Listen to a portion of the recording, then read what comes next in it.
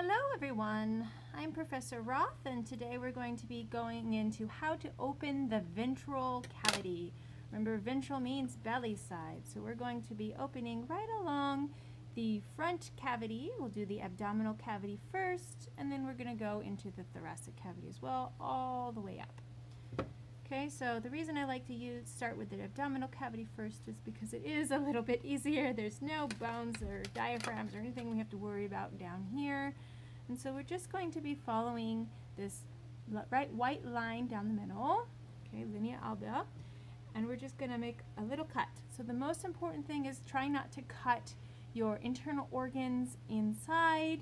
These are very superficial muscles that we're cutting through. So you just want to kind of gather up the muscle, the abdominal muscles here, make a little bit of a cut, get some space in there, and then we're going to be cutting right along the middle of the abdomen.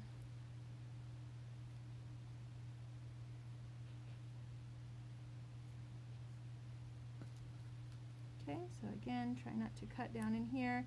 Once you get in here, in this region here, you're going to start to see some fat. Once you see the fat, that means you're getting really close to the diaphragm, so you want to go ahead and stop and go back to finish all the cut all the way down to the very, very bottom.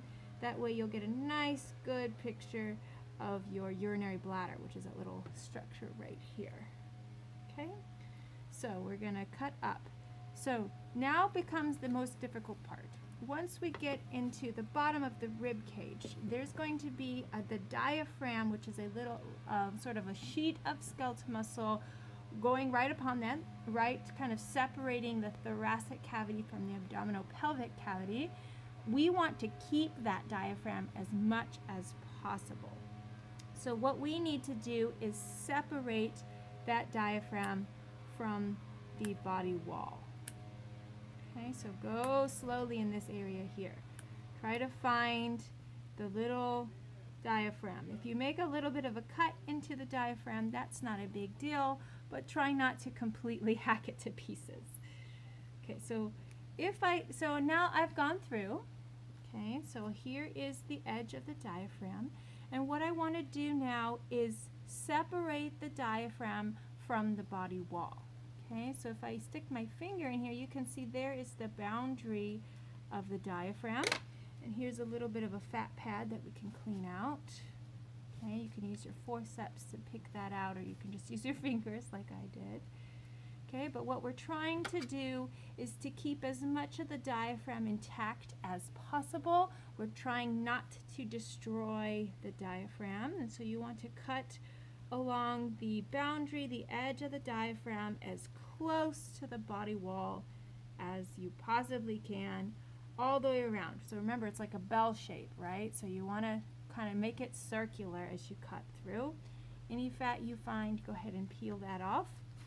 And so you're going to do the same thing on both sides. So I'm going to clear out some of this fat here so I can see. I'm going to do it on the other side. So we can already see part of the diaphragm. So this right here would be the liver. Okay, this little skeletal muscle bell-shaped structure on top of that, that is the diaphragm. Okay, so I am going to cut it down. Where are my scissors? Cut it down a little bit further, but there's some juices in here that I need to get out of. Okay, cut it down a little bit further so we can see it, and then we need to go on to the other side as well. Okay, so we need to find the boundary. There we go. Okay, so there's still some fat. Pull that out. So there, if I stick here, you can kind of feel the edge of the diaphragm. You want to keep that as much as you can.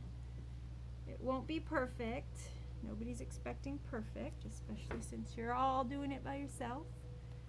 Okay, but we're going to try to cut as close to the edge of the wall as possible so that we can get a nice bell-shaped structure. Okay. Here's some fat. And pull all that fat out. And now we have the beginnings of our diaphragm. down in there. Try to go as far back as you can. Okay, so that you have a little diaphragm sitting on top of your liver. Okay, so liver, diaphragm. And that would be where the base of the heart attaches, right there, where all that nice fat is.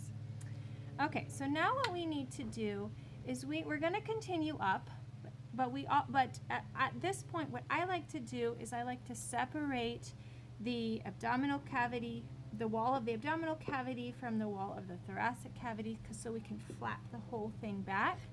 And so there's two ways to do this. You can just cut straight down and cut through ribs or whatever you want, you know, anything that's in there. Or if you would like, you can find the boundaries of the ribs. Okay, so you can see the intercostal muscles here. So you kind of can cut along the boundary of the rib cage if you would like. And that's what I'm going to do. Okay, so just continue down, and this is just cutting through muscle, so you shouldn't have too much resistance. And that'll flap that whole thing down like that. Ooh, mine's a female, I can see already. Okay, so looking inside, so now we have the edge of the thoracic cavity and the edge of the abdominal pelvic cavity, and they're nice and separate from each other. I'm going to go do the same thing on the other side.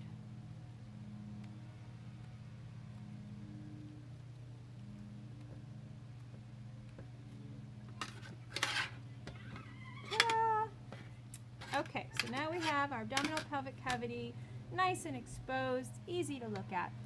Now what we need to do is cut in and open up that whole thoracic cavity, and that is trickier because there's a rib cage there, and especially the sternum in the front. We need to try to avoid the sternum.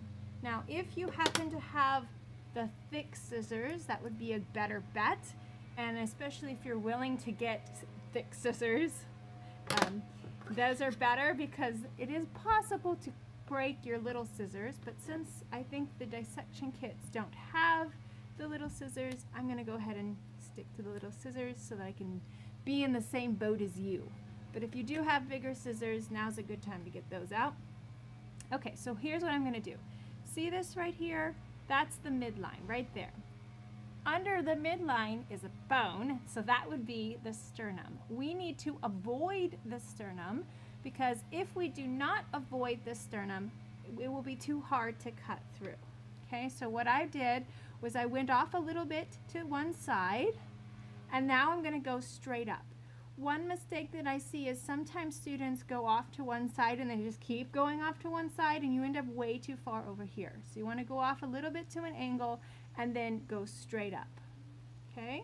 And you can do either side. Either side is just as good. Okay, so one thing is try not to cut any of those internal organs down in there. Get those lungs out of the way. It does make it a little bit trickier to cut through this with these small scissors, but it looks like it's going to work just fine. Okay, so you might want to kind of cut through the muscle first, all the way up, and kind of spread it, and then cut through the ribs too.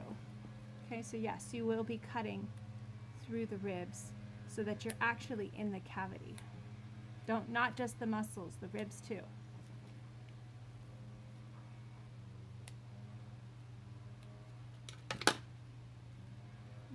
Okay, so now comes the tricky part. Okay, so at this point we need to crack the ribs backwards in order to peel them back off of it. Okay, so there is going to be some connective tissue really sticking on. Ooh.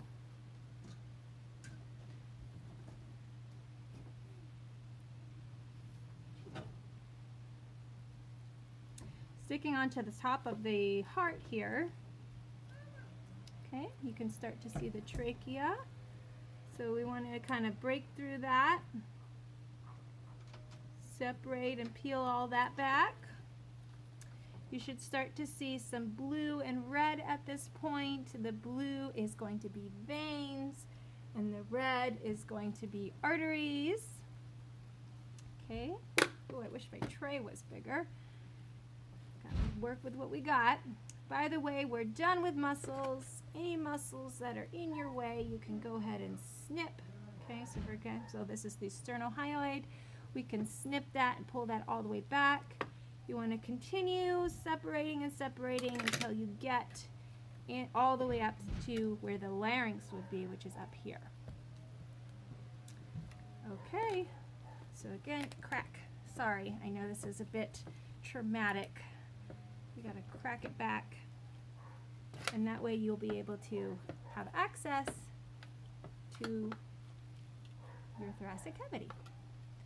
Okay, now it's just a matter of cleaning this up and identifying the structures.